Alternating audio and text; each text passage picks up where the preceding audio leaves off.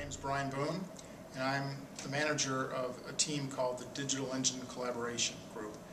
And we're responsible for managing our CAD data as we exchange that with partners and customers, as well as all of our global sites. I've been working at GE for over 20 years, and things have changed a lot in that time with respect to how we collaborate with our partners and customers. And the digital engine is what we call our pre-assembled mock-up, digital mock-up, that we use to make sure that what we design is going to fit properly with our customers and partners. Now, when I first started at GE, we had physical mock-ups, which means we actually built an engine, or what looked like an engine. We used plywood and sheet metal and rope and tape, whatever we could come up with, and tried to build the engine as it would appear when it was in its final form. And that physical mock-up was then often sent to the airframers, and they would fit check their hardware against that same tool.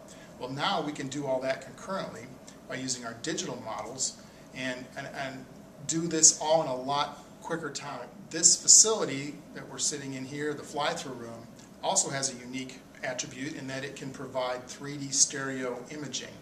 There are two projectors that can project the images of the digital engine through polarized filters, and by putting on glasses that have likewise polarized lenses, the image truly appears three-dimensional, and that really is an enhanced image that helps you discern where you might have some close clearances or some problems with being able to perform maintenance on the engine, remove parts in the field, and so forth.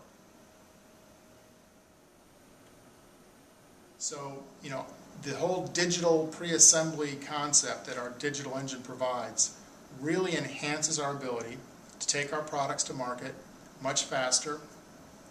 The first-time yield is a lot better chance of being perfect out of the gate, because we have determined that our parts are going to fit and integrate with all the partners and customers around the globe.